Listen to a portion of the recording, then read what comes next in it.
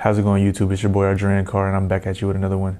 Today we're going to talk about what a CMPC is and what you can do with a CMPC in the mental health field. Before this video starts, be sure to like and subscribe and to turn on my post notifications in order to stay up to date with my latest content.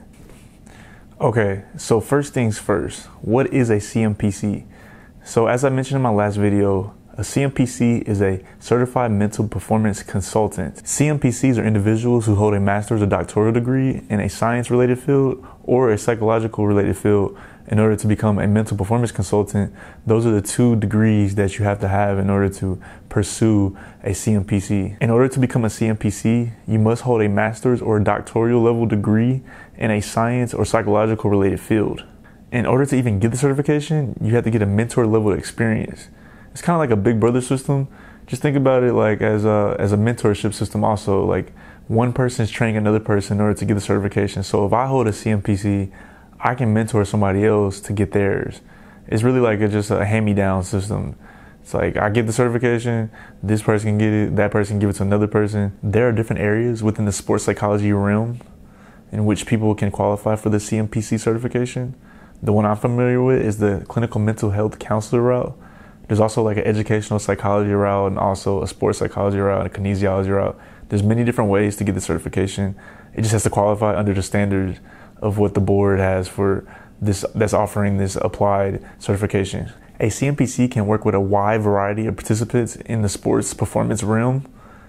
I've seen CMPCs work with all sports teams: golf, swim and dive, hockey, wrestling, boxing, you name it, football, basketball, baseball, any sport you can think of. A CMPC is qualified enough to help that athlete reach peak mental performance. It is important to know that the CMPC certification does not engage in mental health delivery services like a state licensure program would.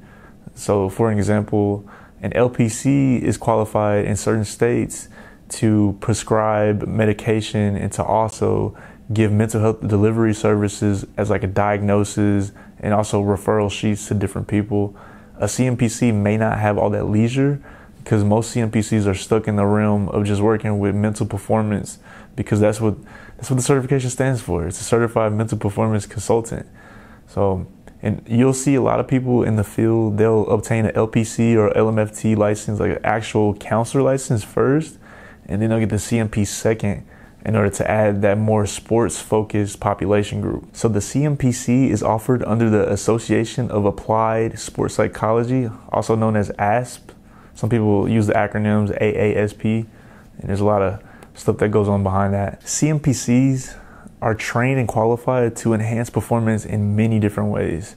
Here are a few that I can think of. CMPCs are qualified to reduce performance anxiety, improve concentration, alleviate anxiety and depression in sport and play, setting both short-term and long-term goals with student athletes, increasing and maintaining motivation within the athletic realm, improving communication in sport, recovering from an injury. CMPCs are trained in a variety of different ways. However, the foundation is really just helping the athlete reach peak performance and also finding different ways to hone their skills while also contributing what they learn in the mental side of things to enhance the physical. So moving forward, in order to receive a CMPC, you have to go through an intense mentored experience. So what a lot of people are doing, they're going on LinkedIn or they're going on Google and trying to find CMPCs in order to mentor under. And there are a few people out here that are charging between the $50 and $100 range for hour sessions. However, there's some people that are willing to do it for free.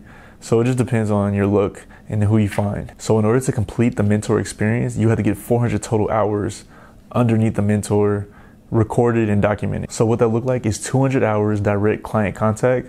So basically what that look like is you have to obtain 200 hours face-to-face with athletes in the athletic setting and add that to your hours and just have that one-on-one time and that applied experience. So next will be 150 hours spent on support activities. So this can be you under your mentor on the sideline, observing the sporting team or observing the athletes, watching your mentor lead workshops or lead sessions. This can be a variety of different things. You're just supporting the activities and you're there physically digesting that experience in. Lastly is 50 hours of mentorship. So mentorship kind of reminds me of like a supervision.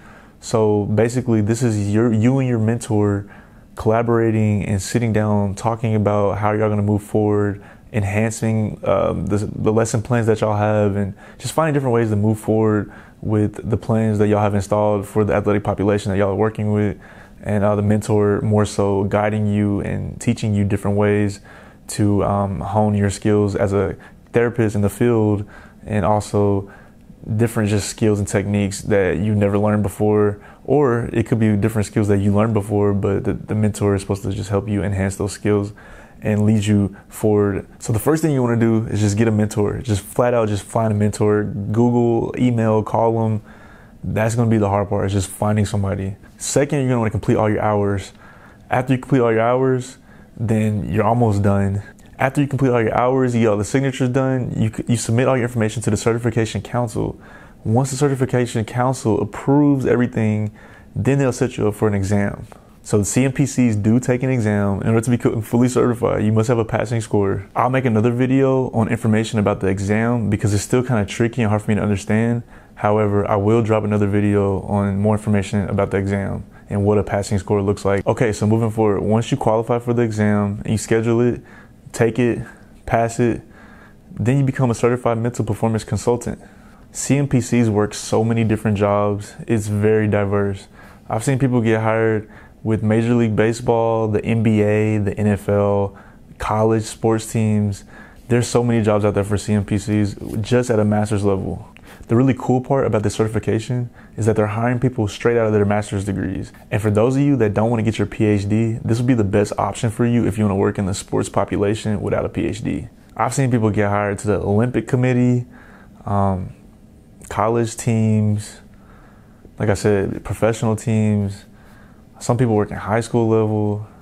It's really a beneficial thing, you know, because a lot of people don't have the time, the money, even just like life. Some people don't have the life to just fully immerse themselves to get a PhD because it's just so tedious, you know. Another benefit that I like to add to this video is that once you get your CMPC, you can also open up an LLC business and you can have your own private practice, your own sports consulting business. So there's a lot of benefits in the CMPC. Like I said, I'll go more into detail about the exam and the study material and stuff like that in another video. Again, if somebody is really wanting to work in the sports population and also have a licensed professional counselor license, this would be the perfect combination to add together in order for you to be licensed in your state to work with a general population and to also be also in the sports realm working with student athletes or professional athletes, however you want to do it. The CMPC plus the counselor license will make you more marketable, and it also won't allow you to put all your eggs in one basket. Okay, that's all I have for y'all today. Thank you for watching my video, and y'all have a great day.